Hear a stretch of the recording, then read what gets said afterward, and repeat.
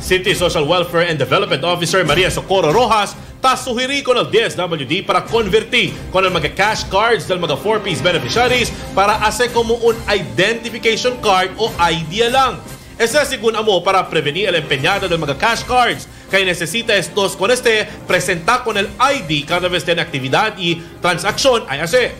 Suri también si Rojas con el consejo para hacer pasa ordinanza para descansar y erradicar el problema na empeñada del 4-piece beneficiaries con el de estos mga cash cards.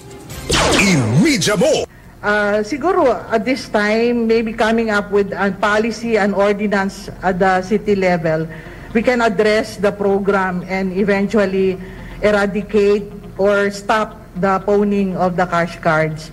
But I think part of the ways forward of DSWD is we can look into by making the cash card at the same time their identification card.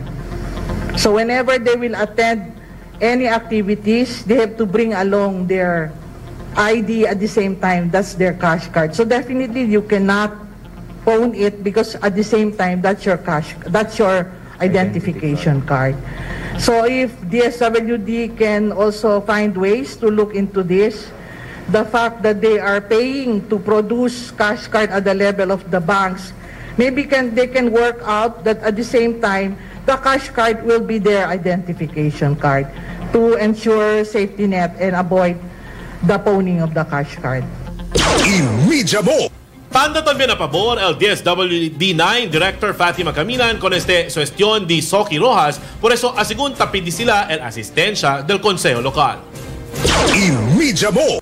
Actually, kita tamira para kung el aton mga beneficiary, that's why we are seeking the help of the City Council para ay pwede kat sila ayuda kanamon man tiene kita ordinance sa akin na Zamboanga para at least pwede kita abla ayuda kun di aton mga beneficiaries man hold sila di na mga cash card hindi sila empeña na di mga financiers no? So we are looking forward for that with the help of the City Council. EMEDIAMO.